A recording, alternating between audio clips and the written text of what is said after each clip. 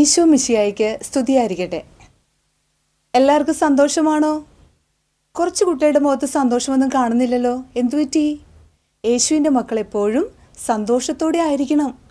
യേശുവിനെക്കുറിച്ച് പഠിക്കുമ്പോൾ നാം അതിയായ ആഗ്രഹത്തോടും ആകാംക്ഷയോടും സന്തോഷത്തോടും കൂടി ആയിരിക്കണം.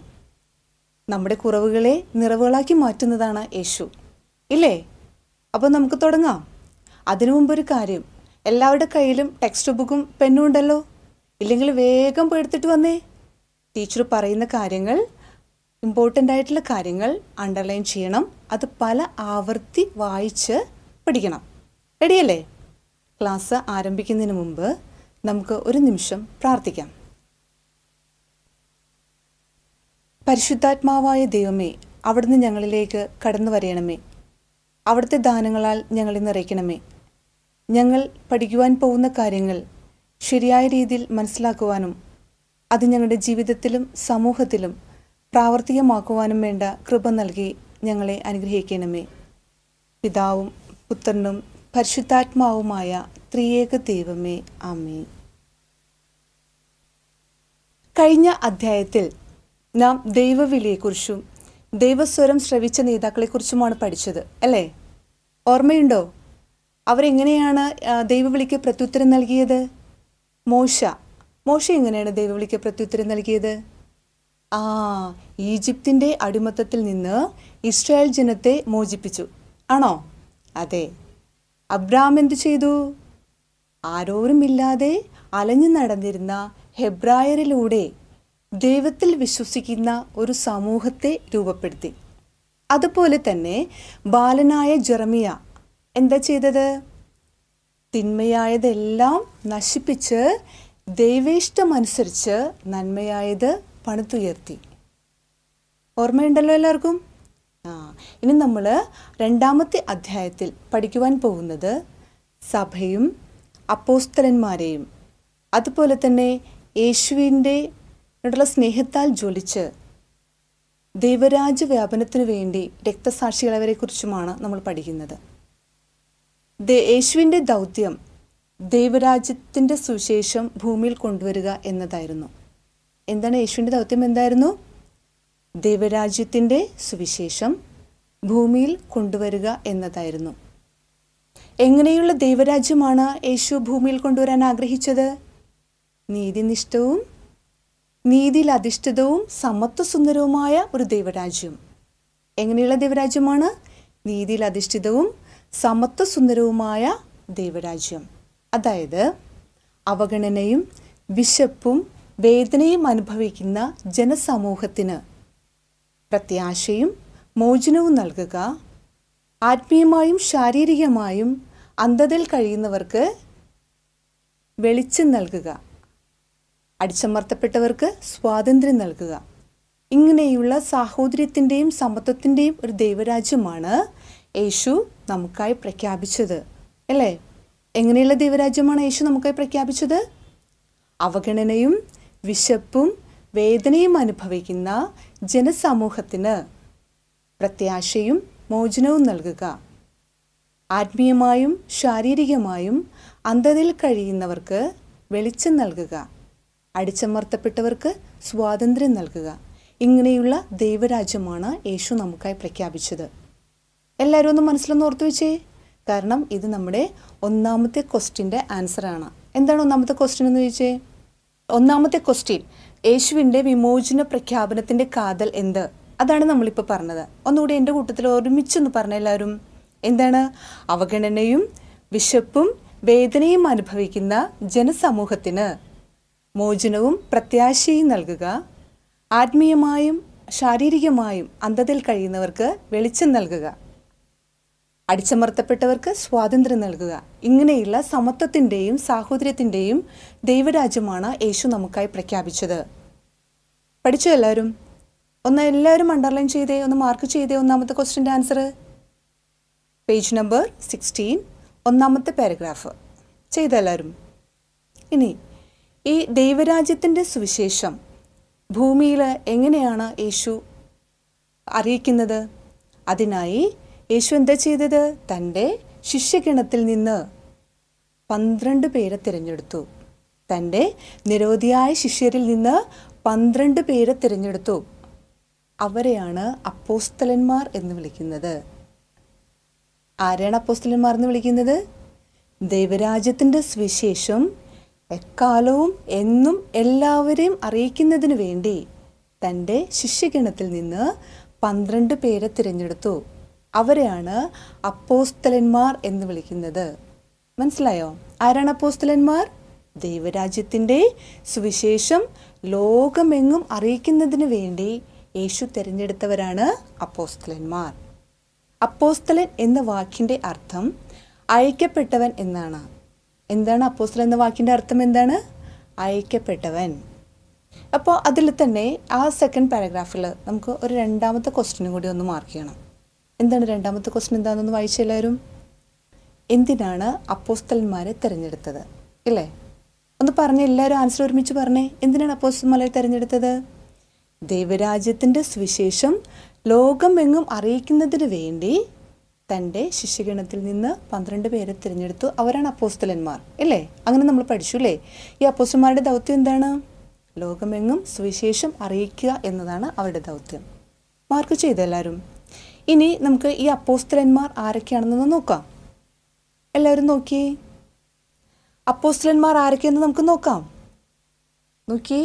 പത്രോസ്, സഹോദരൻ അന്ത്രയോസ്, യാക്കോബ്, യോഹന്നാൻ, പീലിപ്പോസ്, ബർത്തലോമ്യ, തോമസ്, ചുങ്കക്കാരൻ മത്തായി, ഹൽപ്പയുടെ പുത്രൻ യാക്കോബ്, യൂദാസ് തദേവൂസ്, കാനാൻകാരൻ ശിമയോൻ, യൂദാസ് ഇസ്കറിയോത്ത. ഒന്നുകൂടി പറയാം നമുക്ക്. ആരൊക്കെയാണ് അപ്പോസ്തലന്മാർ?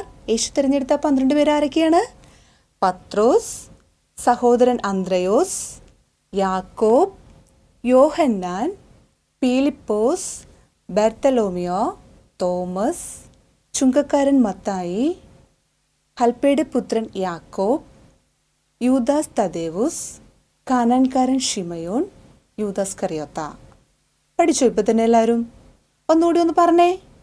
എല്ലാവരും ഒരുമിച്ച് എന്നോടൊപ്പം തന്നെ വായിക്കണം കേട്ടോ. പത്രോസ്, സഹോദരൻ അന്ത്രയോസ്, യാക്കോബ്, യോഹന്നാൻ, പീലിപ്പോസ്, ബർത്തലോമിയോ, തോമസ്, ചുങ്കക്കാരൻ മത്തായി, ഹൽപ്പയുടെ പുത്രൻ യാക്കോബ്, യൂദാസ് തദേവൂസ്, കാനാൻകാരൻ ശിമയോൻ, യൂദാസ് ഇസ്കറിയോത്ത.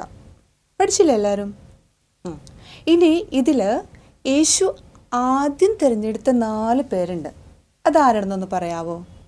യേശു ആദ്യം തിരഞ്ഞെടുത്ത ആ 4 ശിഷ്യന്മാർ. ഞാനൊരു ദൈവവചനം പറയാം. അതിനകത്തു നിന്ന് തന്നെ വചനവും നിങ്ങൾ പഠിക്കണം. അതിനകത്ത് തന്നെ ആൻസറുമുണ്ട്. കേട്ടല്ലോ? എല്ലാവരും ശ്രദ്ധിച്ചിരിക്കണം. മത്തായിയുടെ സുവിശേഷം 4-ാം അധ്യായം 18 മുതൽ 22 വരെയുള്ള വാക്യങ്ങൾ. നമുക്ക് ആ വചനം ഒന്ന് നോക്കാം.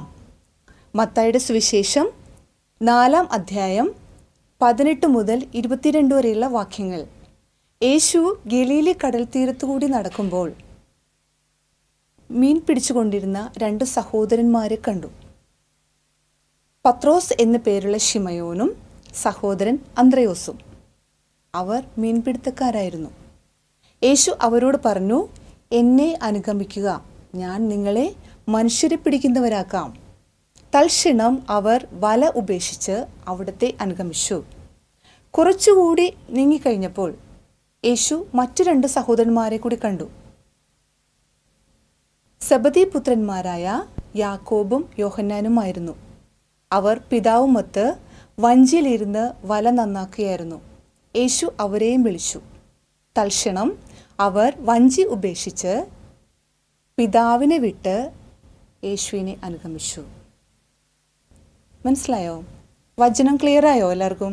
നമുക്കൊന്നുകൂടി പറയാം വചനം. അത് കഴിഞ്ഞിട്ട് ഞാൻ ക്വസ്റ്റ്യൻസ് ചോദിക്കും കേട്ടോ. ശ്രദ്ധിച്ചിരിക്കണം. അതിനകത്ത് തന്നെ ആൻസർ ഉണ്ട്. വചനവും പഠിക്കാം, നമുക്ക് ആൻസറും പഠിക്കാം.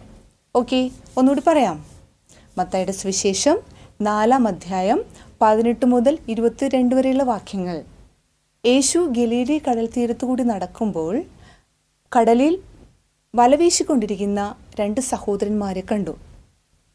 പത്രോസ് എന്നു പേരുള്ള ശിമയോനും സഹോദരൻ അന്ത്രയോസും. അവർ മീൻപിടുത്തക്കാരായിരുന്നു. യേശു അവരോട് പറഞ്ഞു, എന്നെ അനുഗമിക്കുക, ഞാൻ നിങ്ങളെ മനുഷ്യരെ പിടിക്കുന്നവരാക്കാം.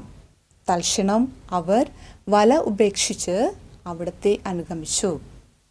കുറച്ചുകൂടി മുന്നോട്ട് നീങ്ങിയപ്പോൾ മറ്റു 2 സഹോദരന്മാരെ കൂടി കണ്ടു. സെബദി പുത്രന്മാരായ യാക്കോബും യോഹന്നാനുമായിരുന്നു. അവർ പിതാവിനോടൊപ്പം വഞ്ചിയിലിരുന്ന് വല നന്നാക്കിയായിരുന്നു. യേശു അവരോട് പറഞ്ഞു, എന്നെ അനുഗമിക്കുക. തൽക്ഷണം അവർ വഞ്ചി ഉപേക്ഷിച്ച് പിതാവിനെ വിട്ട് അവിടത്തെ അനുഗമിച്ചു. വചനം പഠിച്ചല്ലോ എല്ലാവരും? ഇനി ഞാൻ ക്വസ്റ്റ്യൻസ് ചോദിക്കട്ടെ. യേശു ആദ്യം തിരഞ്ഞെടുത്ത ആ 4 ശിഷ്യന്മാർ ആദ്യം ആരെയാണ് തിരഞ്ഞെടുത്തത്? പത്രോസും സഹോദരൻ അന്ത്രയോസും. അവരെന്ത് ചെയ്യുമായിരുന്നു? കടലിൽ വല വീശിക്കൊണ്ടിരിക്കുകയായിരുന്നു അല്ലേ? അപ്പോൾ ആദ്യം തിരഞ്ഞെടുത്ത ആരെയാണ്? പത്രോസ്, സഹോദരൻ അന്ത്രയോസ്. അതിനുശേഷം കുറച്ച് മുന്നോട്ട് നീങ്ങിയപ്പോൾ മറ്റു 2 സഹോദരന്മാരെ കൂടി കണ്ടു അല്ലേ? അവരാരാണ്? സെബദി പുത്രന്മാരായ യാക്കോബും യോഹന്നാനും. അവരെയാണ് പിന്നീട് തിരഞ്ഞെടുത്തത്. അപ്പോൾ യേശു തിരഞ്ഞെടുത്ത ആദ്യത്തെ 4 ശിഷ്യന്മാർ ആരൊക്കെയെന്ന് മനസ്സിലായോ? ഒന്നുകൂടി പറഞ്ഞേ. പത്രോസ്, സഹോദരൻ അന്ത്രയോസ്, യാക്കോബ്, യോഹന്നാൻ. ഇവരാണ് യേശു തിരഞ്ഞെടുത്ത ആദ്യത്തെ 4 ശിഷ്യന്മാർ. ഇനി ഒന്ന് നോക്കി, നമുക്ക് മൂന്നാമത്തെ ക്വസ്റ്റ്യൻ. യേശു തിരഞ്ഞെടുത്ത ആദ്യത്തെ 4 ശിഷ്യന്മാർ ആരാണെന്നാണ് ചോദിച്ചിരിക്കുന്നത്. എല്ലാവരും ഒന്ന് മാർക്ക് ചെയ്തേ. പേജ് നമ്പർ 16 4ാമത്തെ പാരഗ്രാഫ്, 4ാമത്തെയും 5ാമത്തെയും പാരഗ്രാഫ് ഒന്ന് മാർക്ക് ചെയ്തേ. എല്ലാവരും ചെയ്തോ? ഇത് ഞാൻ ചോദിക്കോട്ടെ, എല്ലാവരും പഠിച്ചു വെച്ചേക്കണം, ഓർമ്മയിലുണ്ടാകണം. ഓക്കെ. യേശു തിരഞ്ഞെടുത്ത ഈ 12 ശിഷ്യന്മാർക്ക് ഒരു അധികാരം നൽകി. എന്തിനുള്ള അധികാരമാണ് അവർക്ക് നൽകിയത്? അതായത് രോഗികളെ സൗഖ്യപ്പെടുത്താനും പാപങ്ങൾ മോചിക്കാനും പിശാചുക്കളെ ബഹിഷ്കരിക്കാനുമുള്ള അധികാരമാണ് യേശു അവർക്ക് നൽകിയത്. എന്തൊക്കെ അധികാരമാണ് അവർക്ക് നൽകിയത്? പാപങ്ങൾ മോചിക്കാനും രോഗികളെ സൗഖ്യമാക്കാനും പിശാചുക്കളെ ബഹിഷ്കരിക്കാനുമുള്ള അധികാരമാണ് യേശു അവർക്ക് നൽകിയത്. ഒന്ന് മാർക്ക് ചെയ്ത എല്ലാവരും. പേജ് നമ്പർ 17 യേശു അവർക്ക് ശിഷ്യന്മാർക്ക് നൽകിയ അധികാരം എന്തൊക്കെയാണെന്ന് ഒന്ന് മാർക്ക് ചെയ്തു കേട്ടോ. ഈ അപ്പോസ്തലന്മാരുടെ പ്രത്യേകത എന്തായിരുന്നു? അവർ യേശുവിനാൽ വിളിക്കപ്പെട്ടവരാണ്, തിരഞ്ഞെടുക്കപ്പെട്ടവരാണ്, അയക്കപ്പെട്ടവരാണ് അല്ലേ? ഒന്ന് പറഞ്ഞെല്ലാവരും. അപ്പോസ്തലന്മാരുടെ പ്രത്യേകത എന്താണ്? അവർ യേശുവിനാൽ വിളിക്കപ്പെട്ടവരാണ്, തിരഞ്ഞെടുക്കപ്പെട്ടവരാണ്, അയക്കപ്പെട്ടവരാണ്. മനസ്സിലായോ? യേശു തിരഞ്ഞെടുത്ത ഈ അപ്പോസ്തലന്മാർ, അവർക്ക് പക്ഷേ ഭയമായിരുന്നു. മറ്റുള്ളവരോട് സംസാരിക്കാനോ അല്ലെങ്കിൽ സുവിശേഷം പ്രസംഗിക്കാനോ അവർക്ക് ഭയമായിരുന്നു. യേശു ഈ അധികാരം നൽകിയെങ്കിൽ പോലും അവർക്ക് പുറത്തിറങ്ങാനോ മറ്റുള്ളവരോട് സംസാരിക്കാനോ കഴിവുണ്ടായിരുന്നില്ല. കാരണം എന്തായിരുന്നു? അവർ സാധാരണ മീൻപിടുത്തക്കാരായിരുന്നു അല്ലേ? അതുകൊണ്ട് തന്നെ അവർക്ക് മറ്റുള്ളവരുടെ മുമ്പിൽ സംസാരിക്കാനുള്ള കഴിവുണ്ടായിരുന്നില്ല. പക്ഷേ പെന്തക്കോസ്താ ദിനത്തിൽ യേശു പരിശുദ്ധാത്മാവിനെ അവർക്ക് നൽകിയപ്പോൾ അവർക്ക് എന്ത് സംഭവിച്ചു? അവരുടെ ഭയമെല്ലാം മാറി ധൈര്യത്തോടെ സുവിശേഷം പ്രസംഗിക്കാൻ ആരംഭിച്ചു. കണ്ടോ? അവരെപ്പോഴാണത്? പരിശുദ്ധാത്മാവ് അവരുടെ മേൽ വന്നു കഴിഞ്ഞപ്പോൾ അവരെന്ത് ചെയ്തു? ശക്തരായി, ഭയമെല്ലാം വെടിഞ്ഞ് ശക്തരായി സുവിശേഷം പ്രഘോഷിക്കാൻ ആരംഭിച്ചു. അപ്പോഴാണ് അവർക്ക് യേശുവിൻ്റെ പ്രബോധനത്തിൻ്റെ ദൗത്യവും ലക്ഷ്യവും അവർക്ക് മനസ്സിലായത്. എന്താണ്? യേശുവിൻ്റെ പ്രബോധനത്തിൻ്റെ ദൗത്യവും ലക്ഷ്യവും അവർക്ക് എപ്പോഴാണ് മനസ്സിലായത്? പരിശുദ്ധാത്മാവ് വന്ന് നിറഞ്ഞു കഴിഞ്ഞപ്പോഴാണ് അവർക്ക് മനസ്സിലായത്. അവർ ഉറക്കെ പ്രഘോഷിക്കാൻ തുടങ്ങി. എന്താണ് അവർ ഉറക്കെ പ്രഘോഷിച്ചത്? 1 യോഹന്നാൻ 1:1 പറയുന്നു, ആദിയിൽ ഉണ്ടായിരുന്നതും ഞങ്ങൾ കേട്ടതും കണ്ണുകൾ കൊണ്ട് കണ്ടതും കരങ്ങൾ കൊണ്ട് സ്പർശിച്ചതും സൂക്ഷിച്ച് വീക്ഷിച്ചതുമായ ജീവൻ്റെ വചനത്തെപ്പറ്റി ഞങ്ങൾ അറിയിക്കുന്നു എന്നാണ് അവർ ഉറക്കെ പ്രഘോഷിച്ചത്. എന്താണ് ശിഷ്യന്മാർ പരിശുദ്ധാത്മാവ് വന്ന് നിറഞ്ഞപ്പോൾ അവരെന്താണ് ഉറക്കെ പ്രഘോഷിച്ചത്? ആദിയിൽ ഉണ്ടായിരുന്നതും ഞങ്ങൾ കേട്ടതും കണ്ണുകൾ കൊണ്ട് കണ്ടതും കരങ്ങൾ കൊണ്ട് സ്പർശിച്ചതും സൂക്ഷിച്ച് വീക്ഷിച്ചതുമായ ജീവൻ്റെ വചനത്തെപ്പറ്റി ഞങ്ങൾ അറിയിക്കുന്നു എന്നാണ് അവർ ഉറക്കെ പ്രഘോഷിക്കാൻ തുടങ്ങിയത്. ഉണ്ടോ? പരിശുദ്ധാത്മാവ് വന്ന് നിറഞ്ഞപ്പോൾ അവിടെ മാറ്റം നോക്കണേ. അതുപോലെ തന്നെ നമ്മളിലും പരിശുദ്ധാത്മാവ് വന്ന് നിറയാൻ നമ്മൾ നിരന്തരം പ്രാർത്ഥിക്കണം. പരിശുദ്ധാത്മാവേ ഞങ്ങളിൽ വന്ന് നിറയണമേ. ചില കുട്ടികൾക്കൊക്കെ ഇതിനകത്തുണ്ടല്ലോ പഠിക്കാനായിട്ട് സ്ലോ ആയിട്ടുള്ള കുട്ടികൾ, ഓർമ്മക്കുറവുള്ള കുട്ടികൾ, ഇതൊക്കെയില്ലേ. ഇപ്പം നമ്മൾ പഠിക്കുന്നതിന് മുമ്പായിട്ട് എപ്പോഴും പരിശുദ്ധാത്മാവിനോട് പ്രാർത്ഥിക്കുക.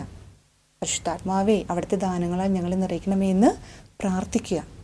അപ്പോഴേക്കും പരിശുദ്ധാത്മാവ് നമ്മളിൽ വന്ന് നിറയും. അതിനായിട്ട് നമ്മൾ നിരന്തരം പ്രാർത്ഥിച്ചുകൊണ്ടിരിക്കുക. ഇപ്പം ശിഷ്യന്മാരെ തന്നെ കണ്ടില്ലേ, അവർക്ക് ഭയമായിരുന്നു. മറ്റുള്ളവരുടെ സംസാരിക്കാനോ അല്ലെങ്കിൽ പ്രസംഗിക്കാനോ അവർക്ക് ഭയമായിരുന്നു. പരിശുദ്ധാത്മാവ് വന്ന് നിറഞ്ഞു കഴിഞ്ഞപ്പോഴാണ് അവർ ശക്തരായത്. ഭയമെല്ലാം വെടിഞ്ഞ് ശക്തരായി ഉറക്കി പ്രഘോഷിക്കാൻ തുടങ്ങി. മനസ്സിലായോ? അപ്പോൾ ഇതിനകത്ത് നിന്ന് ഞാൻ ക്വസ്റ്റ്യൻസ് ചോദിക്കാൻ പോണെയാണ്.